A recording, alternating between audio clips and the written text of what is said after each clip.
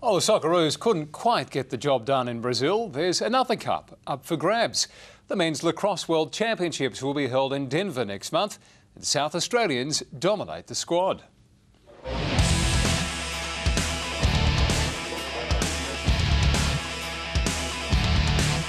Ever the bridesmaids, our Aussie men's team has been runners-up on 4 occasions and third another 7 times, but they're ready to break their duck. I think the last time we played in a silver medal was '94, so it's been a long time since we've played in the gold medal games.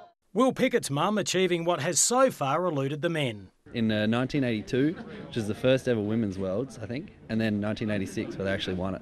And there'd be no one prouder if son Will could rewrite the history books. It would just be amazing. Certainly in '86 we had only beaten America a couple of times ever before.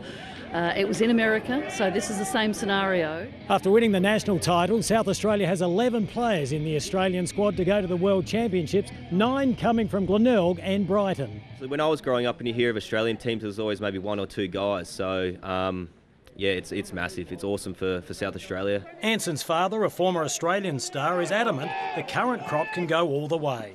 I think all of our kids are much better players. I think they're better skilled now than we were when we played.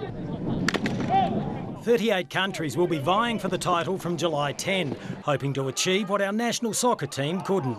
Yeah, I got up and watched it the other night and watched Tim Cahill score that legendary goal, and that's got me even more excited about it. So, can we win it? Of course we can, no doubt about it. We're Australian, you know that, Kim. 1, 2, 3, 5! Kim Dillon, 9 News. And all the best to the team.